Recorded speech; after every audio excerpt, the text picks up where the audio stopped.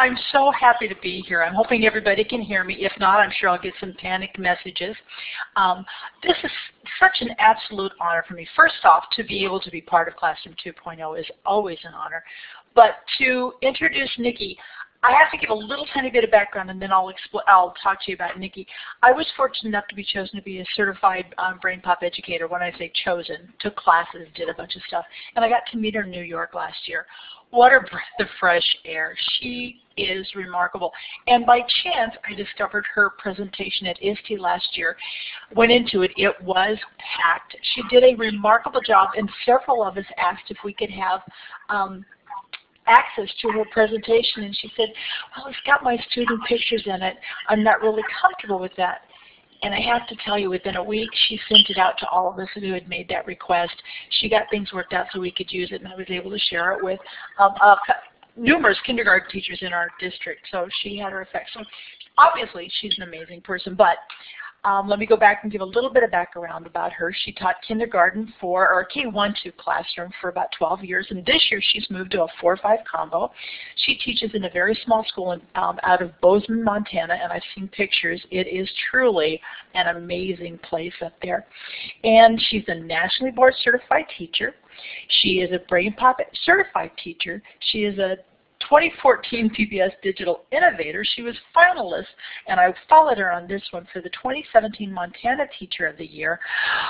I'm just tired talking about it. She blogs with her students. She presents at ISTE, at NCCE in Seattle, and on top of that, she has small children.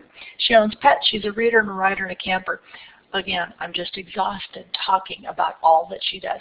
Guys, sit down, get comfortable, because she is going to share so much incredible information from this truly incredible lady. Nikki, I think you can take it away now. All right. Thank you, Kim. That was such a nice introduction. I got goosebumps. Thank you so much for having me on Classroom 2.0 Live. This is so exciting. I just love what you're doing with giving teachers access to self-selected professional development, and I'm just honored to be here today. So thank you so much. So I believe I'm supposed to answer this question here. What does Web 2.0 mean to you, and why do you use 2.0 tools in your classroom? So for me, 2.0 means the upgraded version, or the latest and the greatest. So using the latest and the greatest tools in my classroom is, of course, what we all want to do, because no one wants to be stuck using something old if they don't have to. But for me, using the 2.0 tools and doing everything with the 2.0 means that we are using tools that are engaging, and especially not just for the students, but also for the teachers. And one of the big drives for me using technology with kids is obviously for the kids, but it sure does make things a lot of fun for me. And that is one of the reasons that I'm really excited to be here today, to share with you some of the practices I've had in my classroom for the last few years, and how I've integrated technology into most of the subjects that I teach. So the title of my sessions in the past has been Kindertech, because I was teaching, as Kim said, a K-1 class for the last 12 years. And so I primarily have gone around sharing with teachers about how I've used technology with little people. And this summer I was given the opportunity to move up into the grade levels and teach the 4-5 combo. And because I love the idea of change and shaking it up a bit, I said yes. And I am now a super newly energized teacher of the 4th and 5th grade classroom in my school. And so I just pushed everything across the hall. And now I am giving an LMEd Tech presentation, because I can now share with you how I'm using a variety of tools for the 4th and 5th grade, as well as how I use them for the K-1. So here I am. This is a slide about all the things that I am passionate about. The first one is I do like to chug coffee, and I do look just like that Bitmoji, in case you're wondering. They're always so flattering. But I come from Bozeman, Montana. They're back there in southwestern Montana. We are just a about an hour or so away from the entrance to Yellowstone Park, and we are home to 3 major ski resorts. And currently now I'm looking out at a nice dusted snow in our front yard. Winter is here. I've been fortunate enough to be involved with some amazing tech companies, BrainPop being my first and favorite. I think that a lot of the tools that I use throughout the day are BrainPop tools, and I'll get to share with you just all the different ways that I use them. I've also done a lot of work with PBS and was fortunate enough to be one of their PBS digital innovators.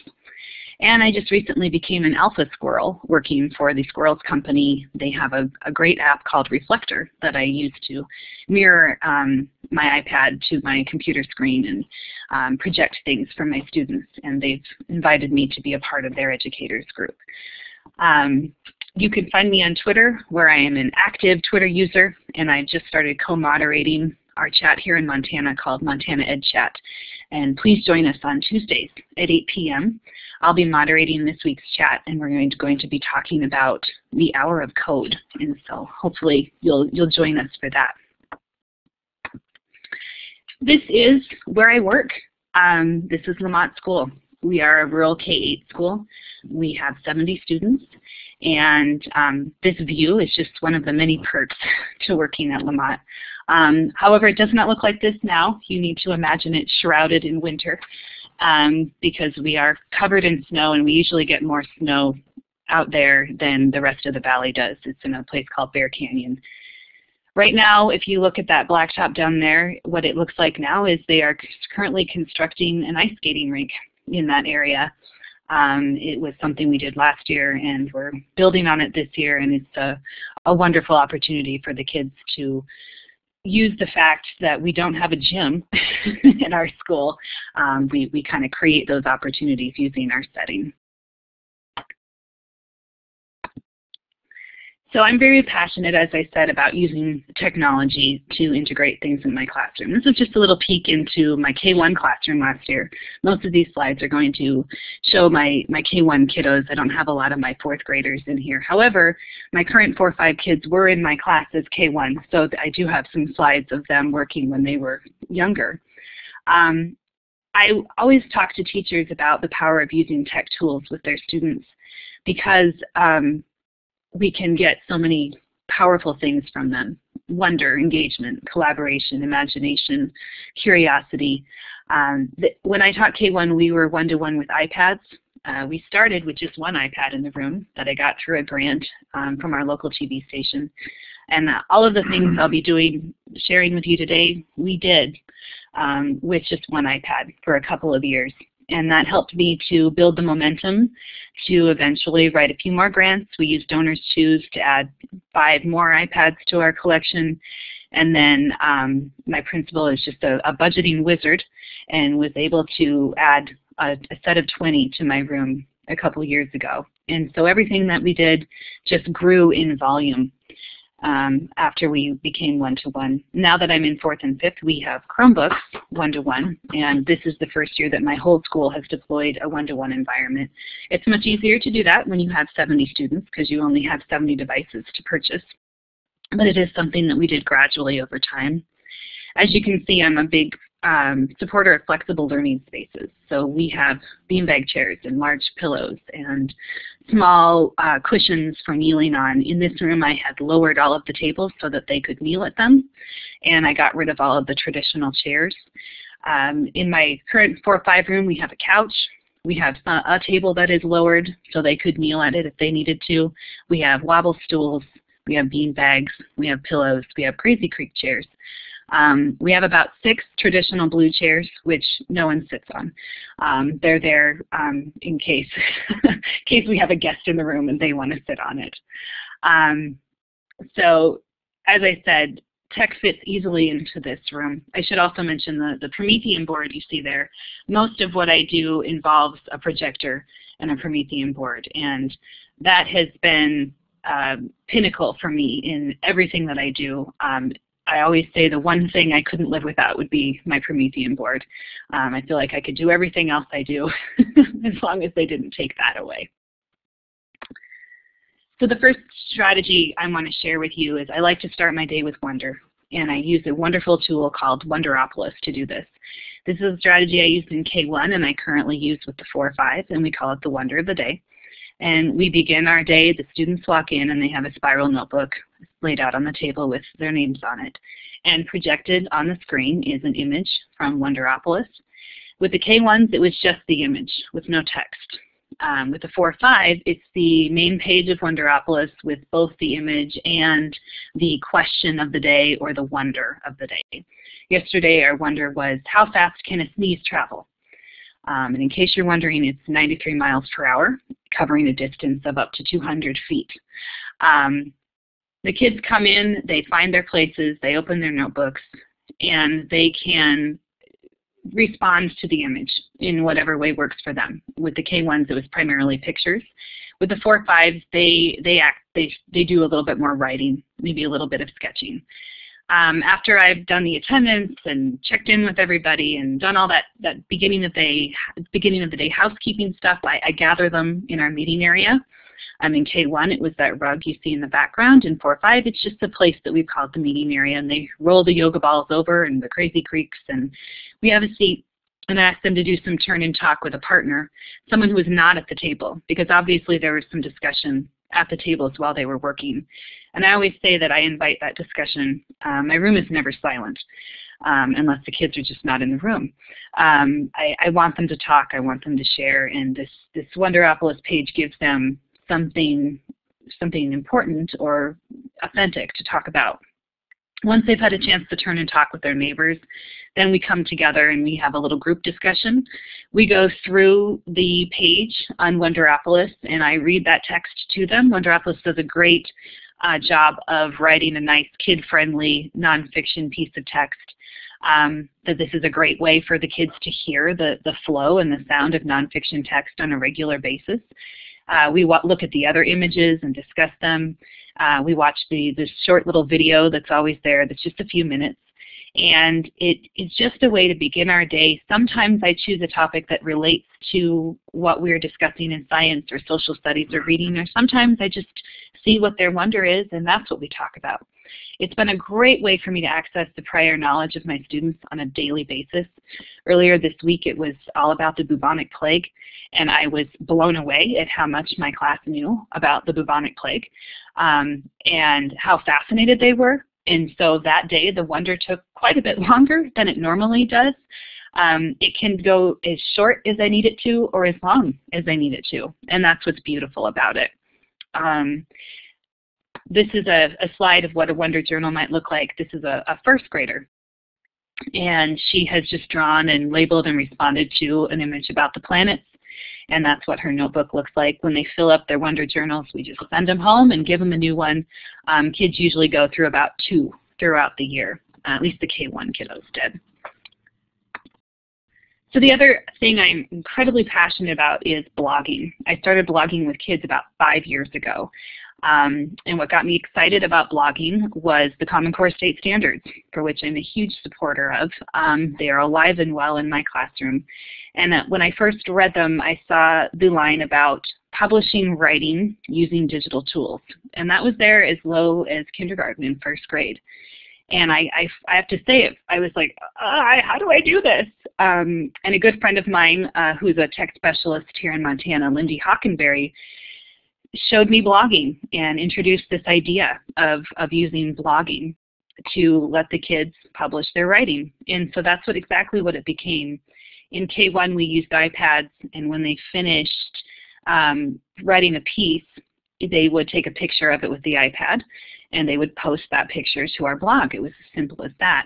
And then I began to use some other tools, screencasting tools, such as Explain Everything, to have them take a picture of their writing and then record themselves reading their writing and then post that to EasyBlog.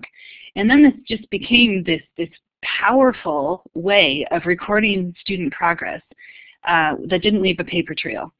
And it was so amazing to scroll through their posts and see the growth. And then what became even more amazing was that it we created this community of other teachers and parents and other students who were looking at their blog posts, making comments, and giving them feedback. So suddenly they were writing for an authentic audience. And I had grandparents, on the East Coast who were tearing up at the idea that they were able to suddenly be connected with their grandchildren from across the country. I had a grandpa who lived just up the road from the school who checked out the blog every single day and made comments on every student's blog post. And it was such an amazing thing for my students to see how their writing could affect people outside of our room. And so the tool I began using, I've tried a couple, but I've landed on EasyBlog for a few reasons. The EasyBlog company named their tool very well. It's very easy to use. And within the EasyBlog app, there's an audio recording tool, which means my kids could post pictures of their work and then hit the record button and talk over their pictures. This is really powerful in the primary classroom because writing is emergent, but talking is not. They can talk and talk and talk about what they're doing, and hearing their little voices on an audio recording is something that is so special. So I also stuck with EasyBlog because they also had a tool where the kids could play their comments back to them. When I'd use other tools, they would have to have me read their comments to them, and that was kind of a sticking point. With EasyBlog, there is an audio icon next to each comment someone makes on their posts that they can hit, and then Siri reads in kind of the robot voice, which always makes them laugh, about what the comment was, and that's really exciting. You'll see the links there. I've got my K1 blog from last year, and then I've got my current 4th and 5th grade blog. And I think it's interesting to see the difference in the types of posts that we're doing. Now my 4th and 5th graders are using EasyBlog on Chromebooks, and so it works a little bit differently than it did on the iPads. It doesn't have that audio record function. And I'm hoping, my fingers are crossed, that they'll be adding that soon to their web version. The other reason I've stuck with EasyBlog is that the company itself has been incredible to work with. They've been really quick about responding to questions. They're a little company, just got their start a couple of years ago. And the people who created EasyBlog are teachers, and they are working at a schools in Berlin, I believe. And so they were at ISTE last year, and I got to meet them in person, and they've been so supportive of me and everything that I've done that I just tried to share. I've stuck with EasyBlog for that reason. Seesaw is another great tool that I highly recommend that does many of the same things that EasyBlog does. The only reason I don't use Seesaw is because I found EasyBlog first, and they've been so great to work with. I really haven't had a reason to switch. But I definitely think that Seesaw is another great tool. I want to show you a couple samples of what it might look like in case you're unable to get to the blog itself. I'm still working on the privacy settings for our 4 or 5 blogs, so I see some of you are having a hard time getting there. I'll see if I can work on that. This is what the main page looks like when a student comes to the site and they would touch their name, or the parent would touch their name, and then they would be able to see their student's work. This is an example of a kindergarten piece of work. After art class, we have separate art teachers, but I would have the students take a quick photo of the work they created with the art teachers and either audio record themselves describing their work, or the student toward the end of the year last year as a kindergartner typed in some words to go with her work. And this one's near and dear to my heart. I have to say that this is my daughter. So I have a lot of her work up here, and she was in my class last year, which was really special for both of us. So this is a kindergarten piece. This is a 1st grade response to a video she was watching on my favorite site, BrainPop. She took a screenshot from the BrainPop video she was watching, and then imported that screenshot into EasyBlog. and then typed up a little summary of what she learned from watching that video. I love screenshots, and I use those a lot, and they're so easy with iPads and even with Chromebooks. To have a kid respond to what's on the screen is a really cool way to see what they're thinking. BrainPop has a tool embedded into their site called the Snap Thought tool, where kids can take screenshots of their gameplay and then type a similar message to this about what they were learning. And I took that, really fueled my use of screenshots with blogging. So this is a first grader summarizing what she learned about George Washington from watching a video. And here's a fourth grader responding to a book we had read. We participated in the Global Read Aloud this year, and the featured author-illustrator for the picture books was Lauren Castillo. And so we read the picture books, and the kids just searched for an image of the book and imported it to their Easy blog, and then responded to what the book was about. You can see the difference in typing here between a fourth grader and a kindergartner and a first grader. You can also see where fourth graders are savvy in that they can choose the colors for their text and using font more closely. Blogging has been great for helping kids with editing and fixing their writing. It's also been a motivator for both spelling and handwriting, because if you create work on a page and you go to transfer it to the blog and you can't read it, that's your first signal that you've got to go back and do some fixing before you can get it up there. It's also, EasyBlog has a spell check tool within it, and so they can see when they've misspelled a word. And in my class, we use OK Google to fix words. So you'll hear a lot of, OK Google, how do you spell cooperate? And then, oh, it's got 2 O's. And then they click back and fix that, which I think is a really powerful experience for kids, that it's not so much how to spell a word, but it's recognizing when the word is wrong and then figuring out how to fix it. Here's a 5th grade blog post from earlier this week. The kids were working in research teams to research an explorer, and then they summarized their work on a poster. I still do pencil paper tasks. I still read real books. We still use markers. Tech hasn't replaced any of that. It's just enhanced what we do in the room and given us a way to share what we're doing with a larger audience. So this boy created a map, he created a timeline, he wrote some facts on note cards, and then he held it up in front of the Chromebook and took a picture. And then he's summarized his research about Magellan here.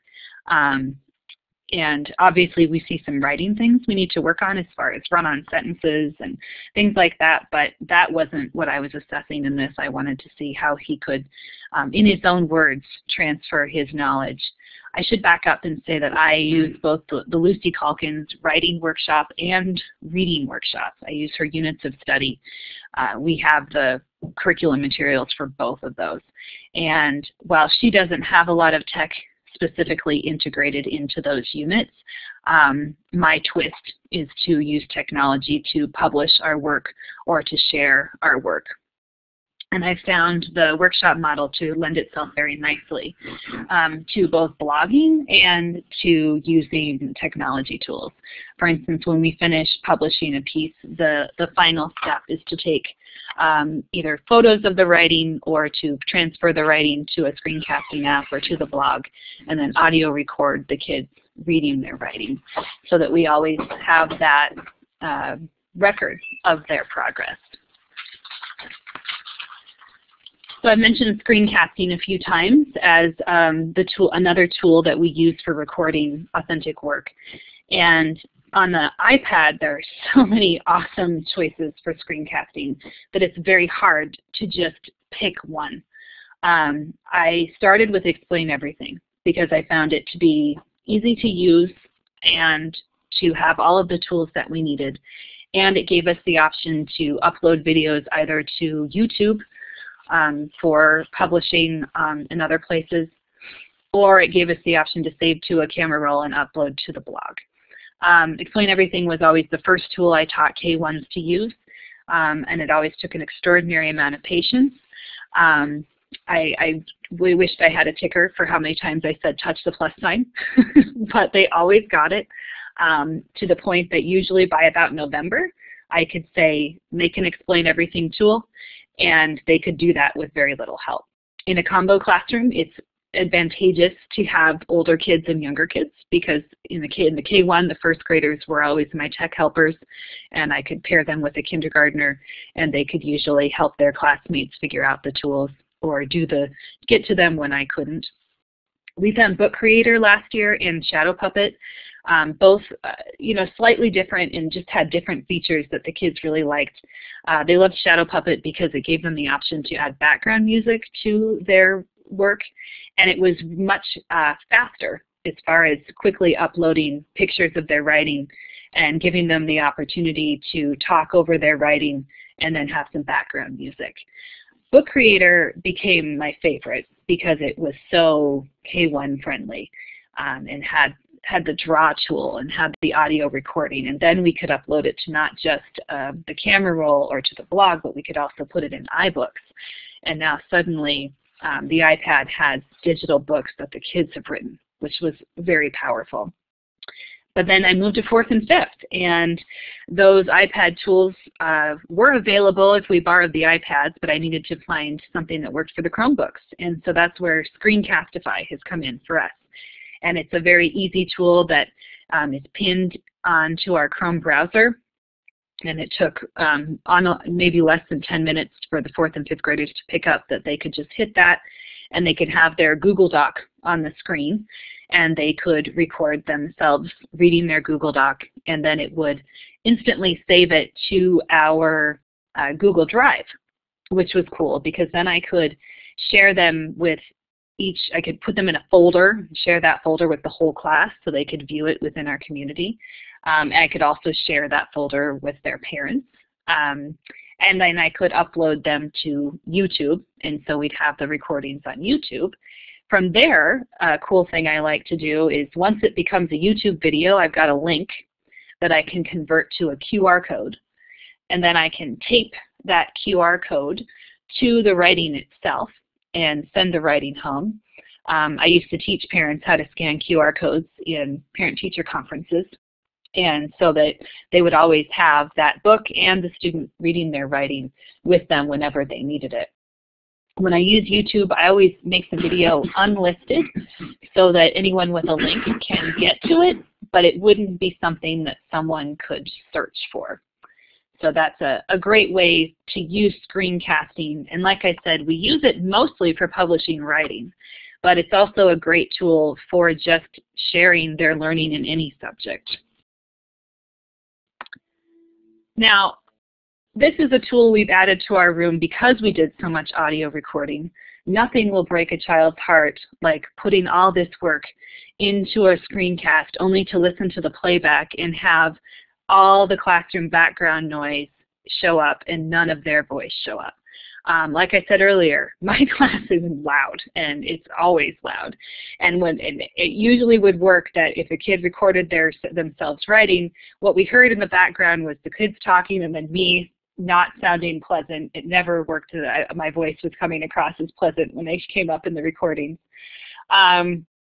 So we needed a solution. And so I have a good friend who at the time was teaching high school physics in Deer Lodge, Montana. Her name is Jessie Anderson. And we were talking about this problem I was having, and she said, I'm going to have one of my physics students build your class a sound booth.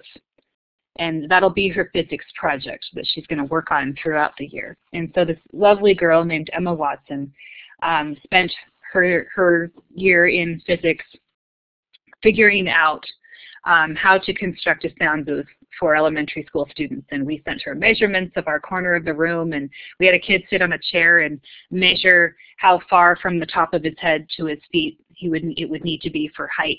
And then we also gave some specifications.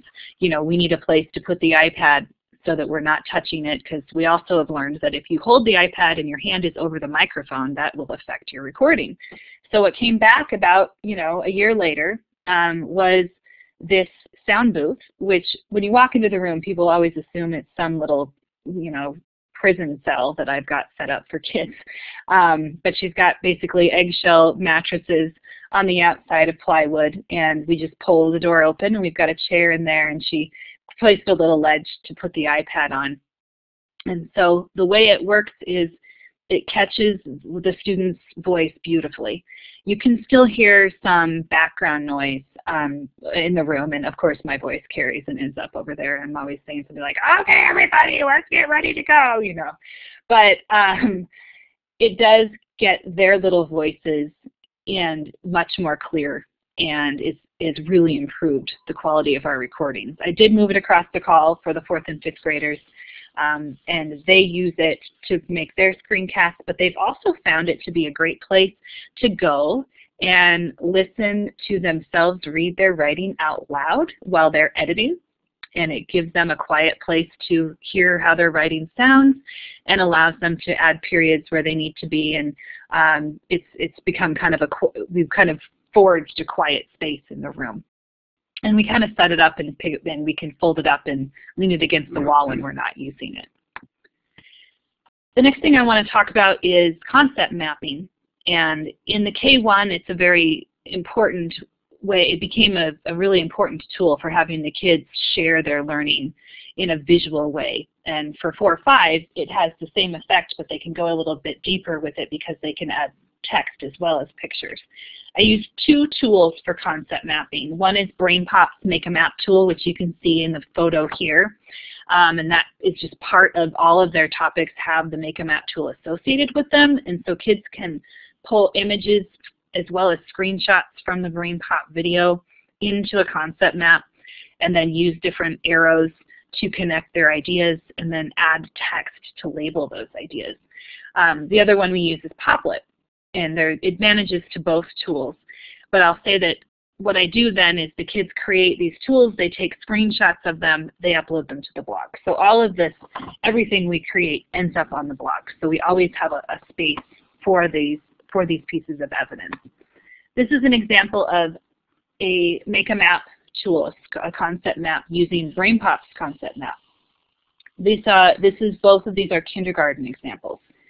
So these kids used mostly pictures to show what was meant to be a cycle process. So in the top one I wanted them to show the water cycle and how it related to snowflakes after watching a snowflake video. And this was after we had gone out to the playground and gotten a cup of snow and brought it in and extracted the snowflakes with toothpicks and then looked at them closely with hand lenses.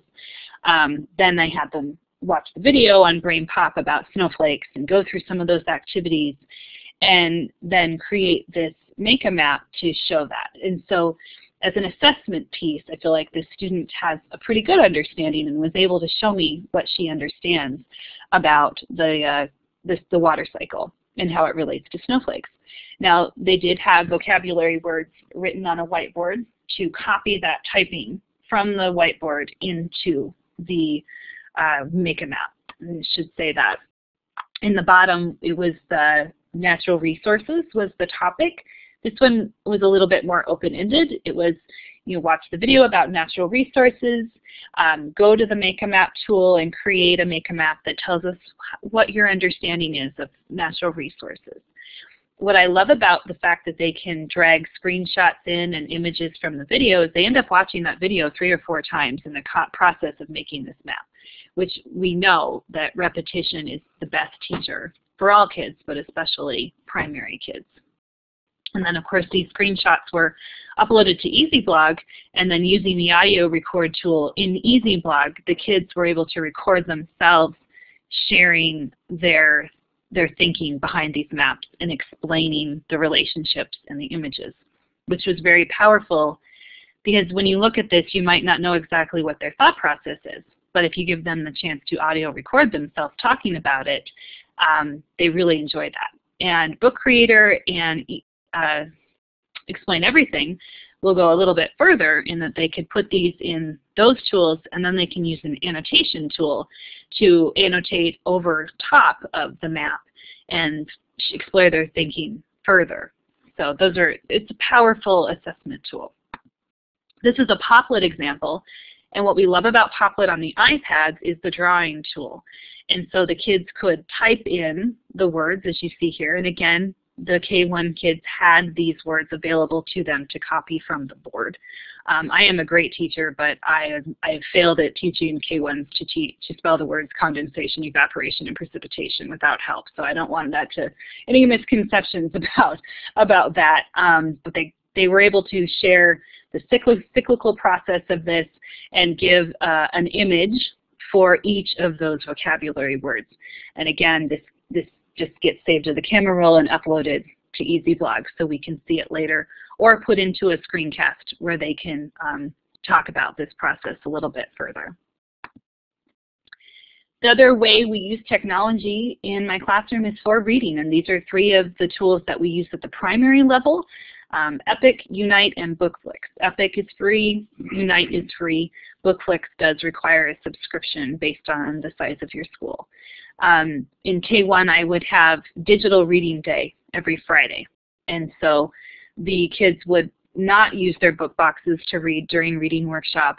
They would grab their iPads and they would use one of these 3 tools that was in a folder called Reading on the iPad. And then as a teacher, I could kind of walk around and sit down and conference with them about what they were reading on the iPad. I don't think digital reading should replace real books, but I think sometimes it engages the reader in a different way. And what was great about all of these tools was they were using them at home.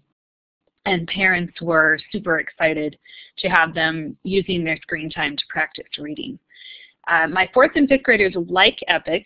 However, they're not always able to find things that are at their higher reading level. They enjoy it for, the picture books and looking up some nonfiction things here and there. And there are some videos and things embedded into Epic that they like. But they are actually more interested in reading Newsela, which is the nonfiction website with current events and newspaper articles. And so that's when we do digital reading day in my class. Most of the time they gravitate toward Newsela. We are big coders at Lamont School. I started coding with my kids about 3 or 4 years ago. Hour of Code has already begun at my school. We did some of the unplugged Hour of Code activities just yesterday. With K1, we started with Codable, and it is a subscription. You can get some of it for free, and then to have access to the whole site, you do need a school subscription. I found them great to work with and really open to feedback and suggestions. It's a game-based coding program where the kids do all of their work dragging arrows into some boxes to create a sequence for these little fuzzes to roll through the mazes. We also just got the Osmo coding set. It's super popular with my 4th and 5th graders. We use Osmo coding once a week on Fridays for game stations during our math block. I had to beg for a 3rd set because we had only had 2, and I had to beg for a 3rd set because the kids were so excited about it, but they really liked doing it on their own. The sharing it was not as much fun. So we have 3 Osmo sets at Lamont, and Osmo coding is one of their favorites. BrainPop also has an excellent collection of coding games, videos, and lesson plans on their website. And I found their computer science and Ada Lovelace videos to be really helpful in teaching kids about coding. It's important to me that kids know that coding isn't just playing games, that it's actually the act of programming a computer to do what you need it to do. And so we do lessons about that. I found Tinker on the PBS Learning Media site. PBS Learning Media also has an excellent selection of coding videos and games for free that I would encourage you to check out as well. All right, we talked about mystery meetings, mystery Skype, mystery Hangouts. I like both. Usually I go with whatever platform the person we're communicating with wants to use. I started mystery meetings with a teacher in South Carolina who invited me to do it, and in that one we used the location challenge, which was we had a map and they had a map, and they didn't know where we were and we didn't know where they were, and we asked each other questions, yes and no questions back and forth to try and figure out where they were. The first question is, are you east of the Mississippi? or are you west of the Mississippi, whichever one, and then that just kind of draws a line down the United States, and then we ask back and forth until we can figure it out. With K1, that was an end-of-the-year activity, and the geography preparation was labor-intensive, and the first graders really took the leadership role in that one. I'm not sure how much the kindergartners got out of it, but they still remember it to this day and loved it.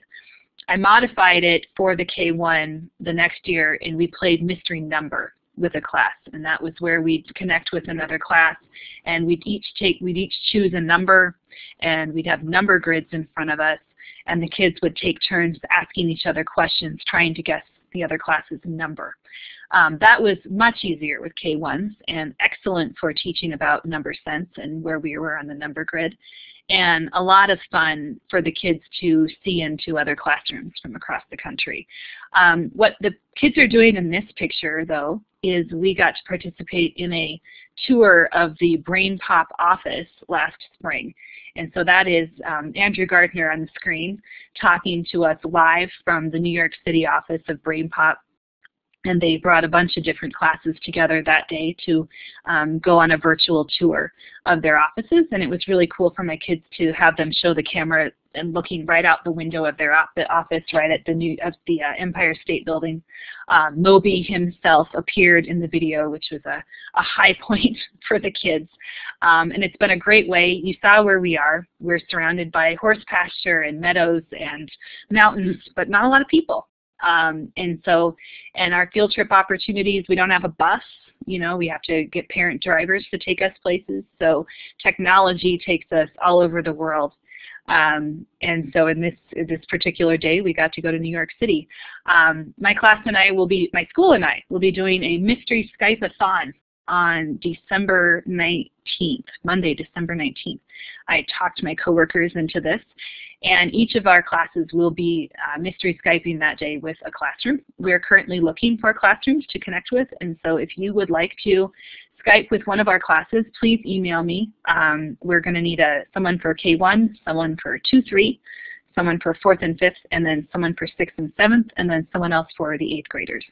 So if you have a group that meets somewhere in that range and you'd like to connect, we'd love that. I think we'll do mystery number with the K1 groups, and then we'll do mystery location with the older kids, and we'll do a lot of prep with the kids leading up to that.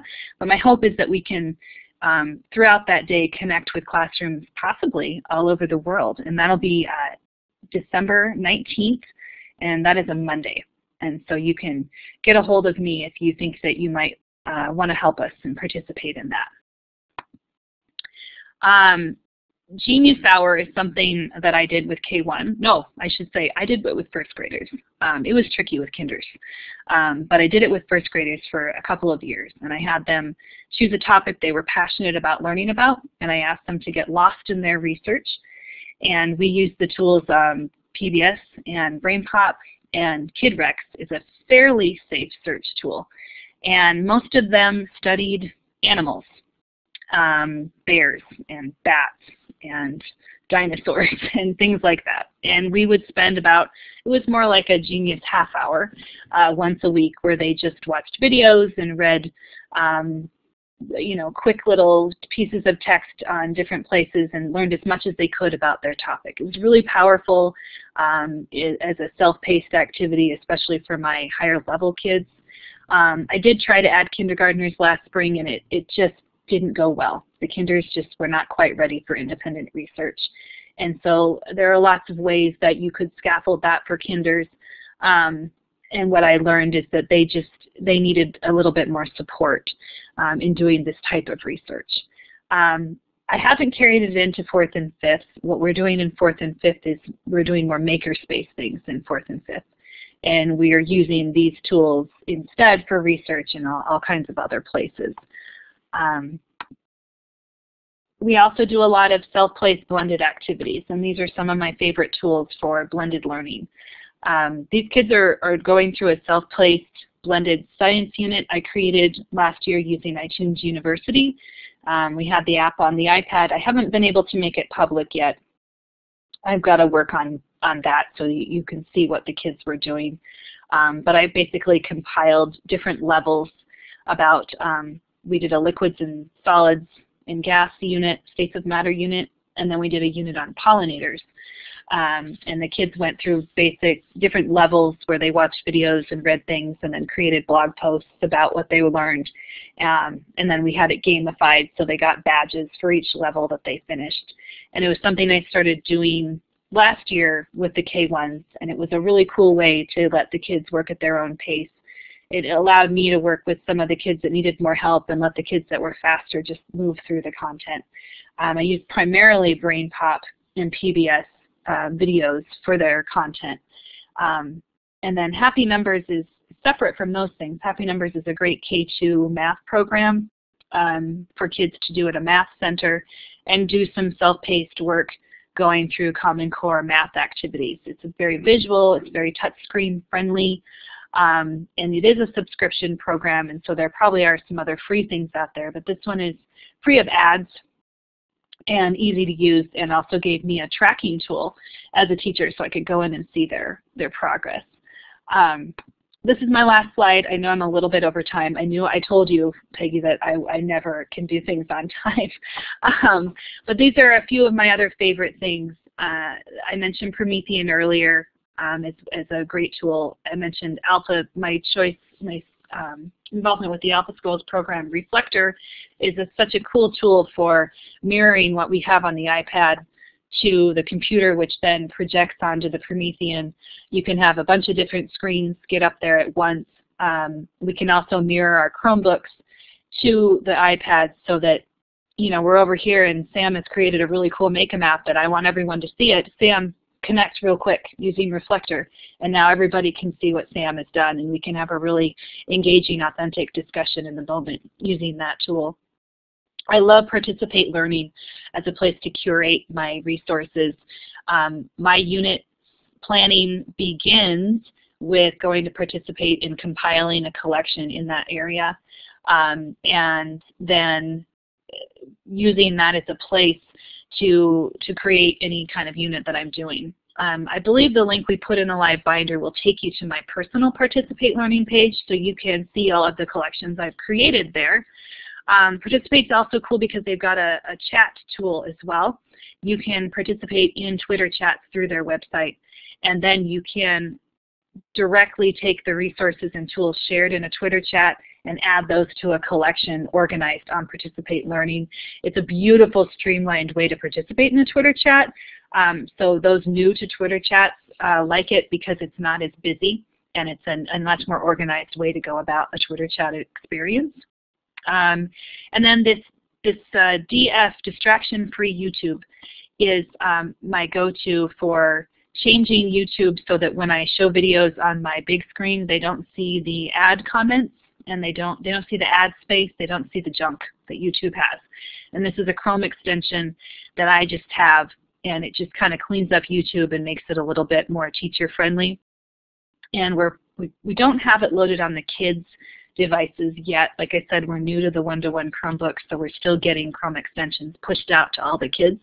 But the goal is to get that there too, just to clean up YouTube a little bit. And whew, that is everything I have for you. And I would love to hear your questions. I've seen a lot of them show up in the chat here. And so I'm going to turn it back over to our moderators, and I can answer questions for as long as you'll let me.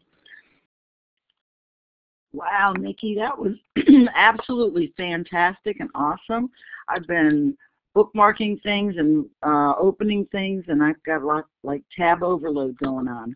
But I did manage, this is Paula, I did manage to collect a few questions that we'd like to have you answer. This one came from me. I am slowly moving to flexible seating in my classroom, and since you have lots of choices, I was wondering, what is it that your students gravitate toward the most? Which kind of flexible seating? I have to say they love the yoga balls, and I have about 6 of them now. A few of them were donated from a local gym, and then the others I think the school had purchased, and then we just had a family of a student come in and donate another one yesterday. The ability to bounce and to be in motion is really attractive to my kids. And kids that are always in motion anyway, I found when they're given just the permission to be bouncy, they're a lot more productive and a lot less distracted. So I'd say the yoga balls are really popular, and the couch is very popular. We have a rotation system for the chairs. I use clothespins and a chart with the pictures on it, and I rotate their clothespins around so that everybody gets a turn on all of the different stuff, because when we first started the year, I didn't do that, and they were kind of running each other down to get to certain yoga balls or piling too many people on the couch. So we just had to organize it a little bit. And I changed that clip chart twice a day so that students have a chance to have the different stuff. They love all of the seating choices, but I would say the yoga balls are probably the favorite. Well, thank you for sharing that. Love the management idea of the clip chart. Another question I have is, can EasyBlog be opened up for a global audience? Are you able to lock it down or open it up as much as possible by sharing out a URL link? Can you tell us a little bit more about that? Yes. EasyBlog has settings so that you can make it as private or as public as you want it to be. The iPad app is the one that you can get to my K1. And so that's a little bit different than the one that I'm using with 4.5. We are beta testing their school-wide version right now. And so we've had a little trouble getting the settings right so that a global audience can see our posts, and we're currently working on that. So we just tried to be patient with them about that. So that's probably why some of you couldn't log in and see the posts without a password. But using the app through the iPad has been a much easier way to streamline and get the settings so that my blogging philosophy is that I want everybody to see our stuff. We have a rule that we just don't post pictures of kids' faces, and we don't post last names so that we have some kind of safety there. And then we just blog away, and we want anybody and everybody to see it. Other schools and districts have different policies and different comfort levels, and parents have different comfort levels. I live in a small environment where a lot of the things that happen in the bigger districts just don't exist. So it's been easier probably for us than in bigger schools. EasyBlog has a lot of settings so that you can lock it down and make it as private so that only the parent sees it, or just the school community sees it. I believe the way my 4th and 5th grade one is set up is only people within our school community can see those posts right now. And we're working on changing it so that opens it up. And I also say that parents can subscribe to their student's blog so that every time the student posts something, the parent will get an email immediately after with a link to that post. And parents have really enjoyed that because they can, in real time almost, gauge their kids' progress.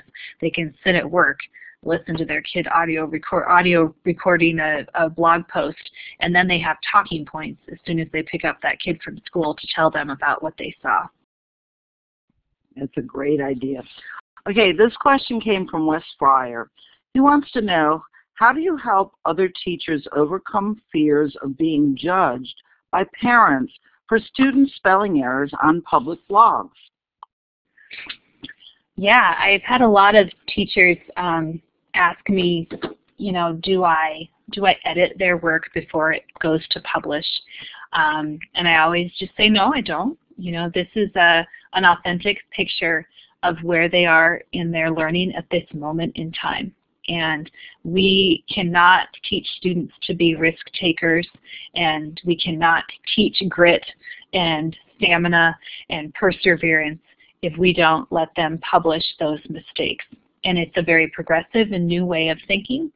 I always tell teachers that you can put as many checks into place in your classroom before a student publishes as you need. You can insist that nothing gets published until you have looked at it and conferenced with the student and given them every opportunity to fix it. Or you can just let them post away and let parents and teachers know that this is an authentic picture of where they are at this moment in time. And there is no better way to monitor growth than to have a post with a whole bunch of spelling errors and sentence fragments and run-on sentences in November, and compare that to a much nicer post in May that probably has a lot of those things worked out. Excellent points. Thank you, Nikki. Wes also wanted to ask you this question about your YouTube setting. He said that you make your default privacy setting for YouTube videos unlisted. He wanted to know why not make them public. Do you know about a teacher who has had a bad experience sharing student work on a public YouTube channel? I don't, but I did get, most of the parents in my classroom have been really excited about what we're doing until YouTube came into play. And I had a few parents that were very nervous because of YouTube having sort of the reputation that it does, and didn't really like the idea of their kids' voice or work being publicly available on the YouTube. And so for their comfort, and because I wanted to keep their buy-in in what I was doing, I made it unlisted and made it so only those with a link could see their work.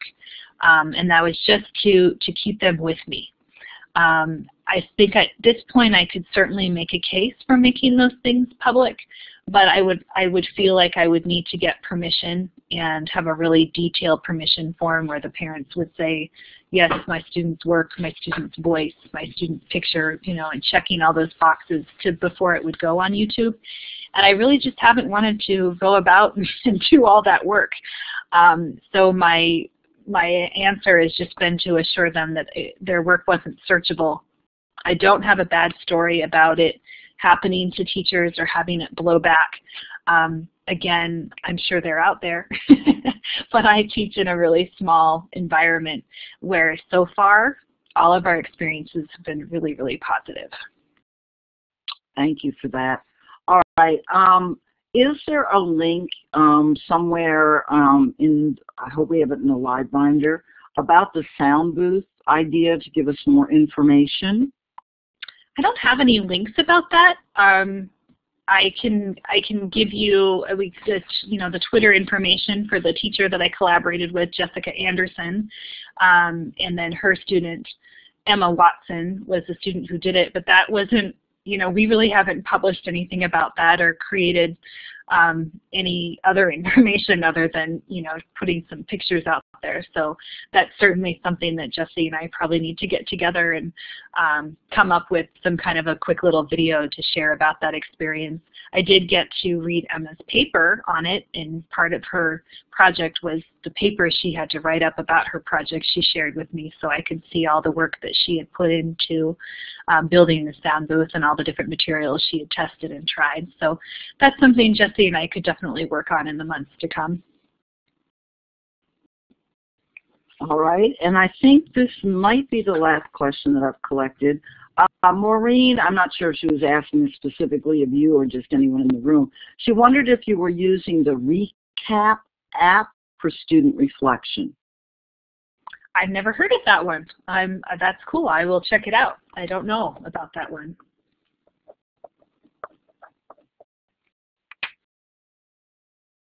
Thank you. I know that I started using the Recap app since I learned about it from Maureen, and I think you'll like it. Okay, yay, we have a participant who has raised her hand, and Carrie is going to ask a question. I hope.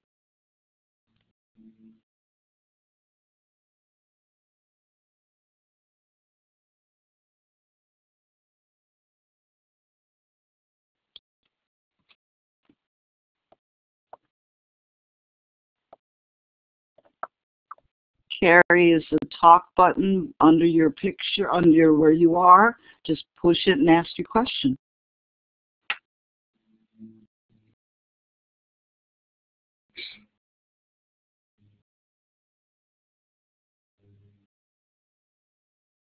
Sorry about that. Can you hear me now?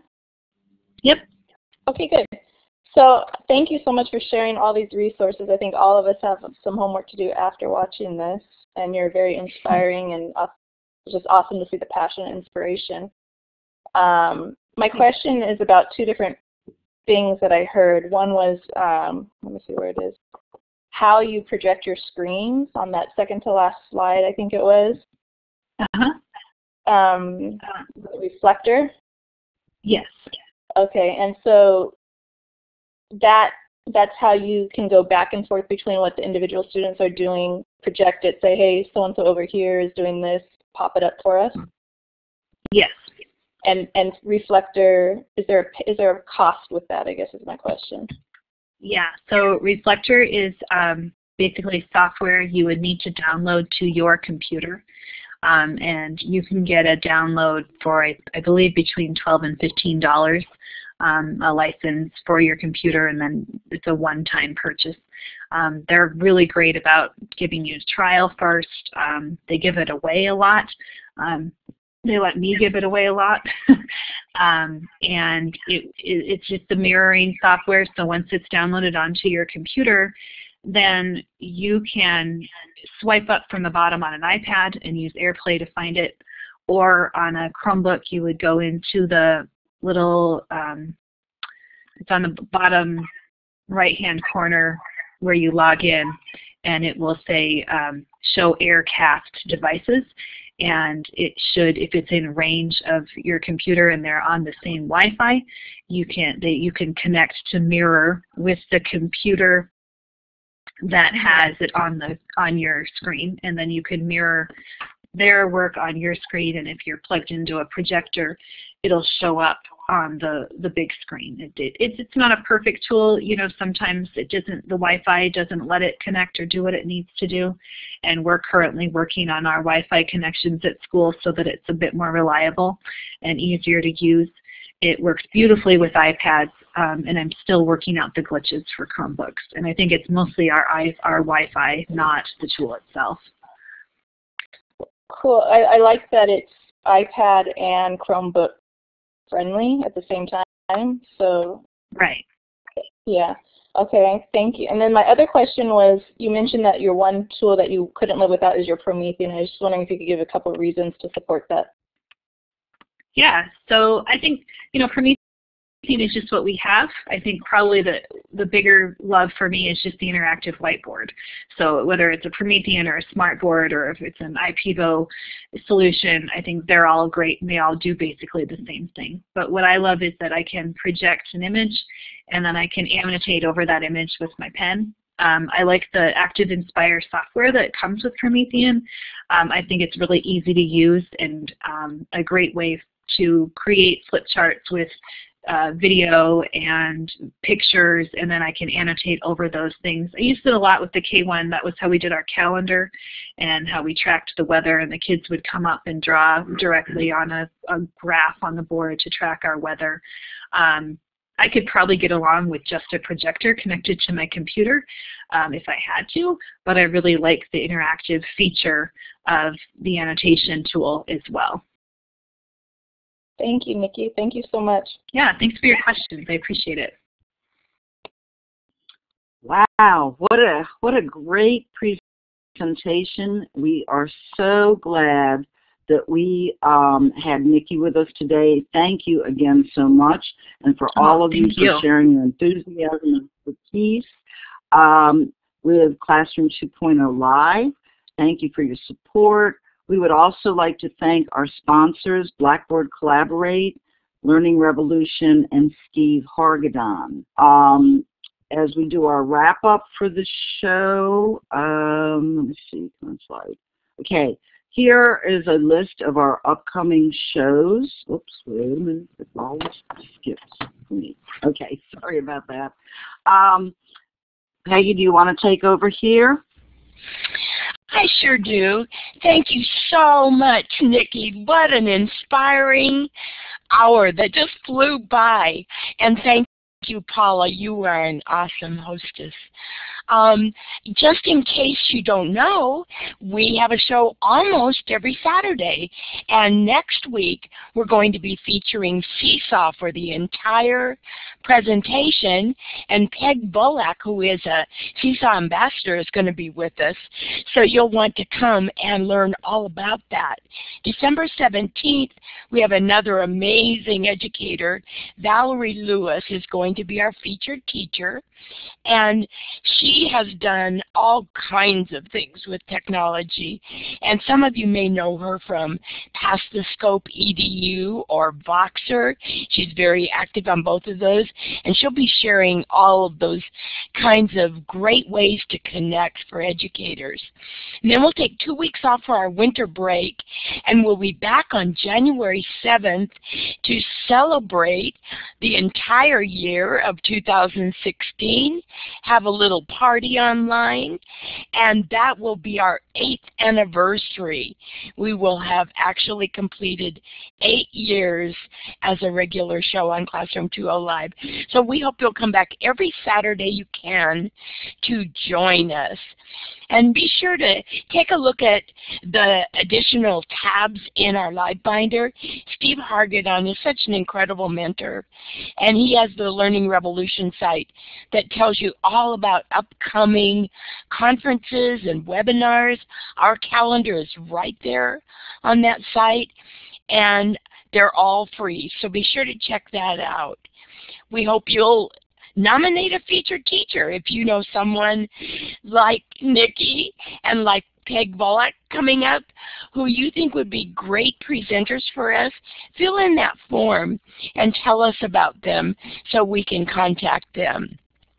And be sure to fill in the survey if you'd like to have a PD certificate. It should pop up when you log out. And if it doesn't, it's always in our Live Binder. So thank you again to Nikki and to all of you for joining us. And I hope you have a wonderful rest of the weekend.